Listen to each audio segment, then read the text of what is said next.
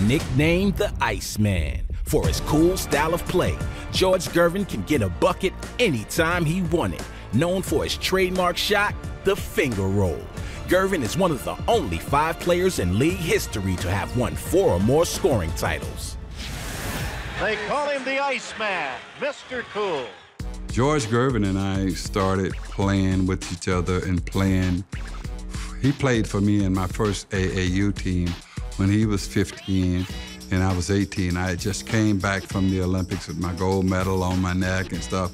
And so they said, put together an AAU team, and I recruited George Gervin, Bubba Hawkins, and all of those guys.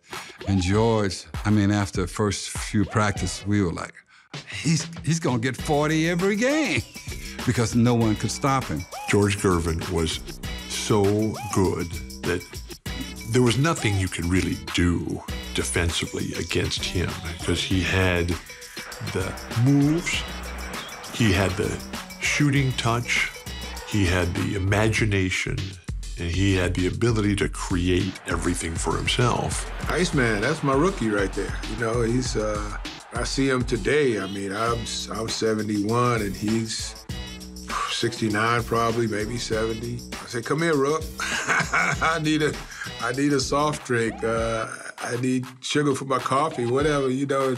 And he responds to it, and we just laugh. So we have come full cycle right from that first day when he showed up, and he had to shoot for his contract. and he was out there dropping 3-pointers like they were free throws. I'm like, oh, we got a special guy here. Hello, the Iceman does it all. Well, George Gervin certainly hits a little closer to home for you. It does, Jared. Hey, he's a Detroit native from the east side of Detroit. He's the reason why I love the game of basketball. Not only that, George Gervin was one of these guys everybody loved, but being from Detroit, I got a chance to see him, talk to him, be around him, pick his brain, and he's always been that guy for me that I got a chance just from an early age that I can count on asking questions, you know, as a guy in high school. Then as our relationship continues, here's a guy I could pick his brain, talk about the NBA, and then I got a chance to play in San Antonio, the same organization that he made a lot of things famous, you know, like the finger roll. Smitty, that finger roll is one of the iconic moves in the history of the NBA. It is, Jared, and one of the hardest moves. I mean, you really have to have a skill set to pull off the finger roll. There's a lot of guys that kind of dropped it in. You know, George talked about the Big Dipper, Wilt dropping it in. You had Connie Hawkins, but the flair and the little bit of swag that George put on his finger roll was like a flip. And from the distance that he got a chance to make finger rolls and the angles off the glass, high off the glass, the spins, he was just one of those players. It was hard to mimic, and everybody in Detroit tried to be like George.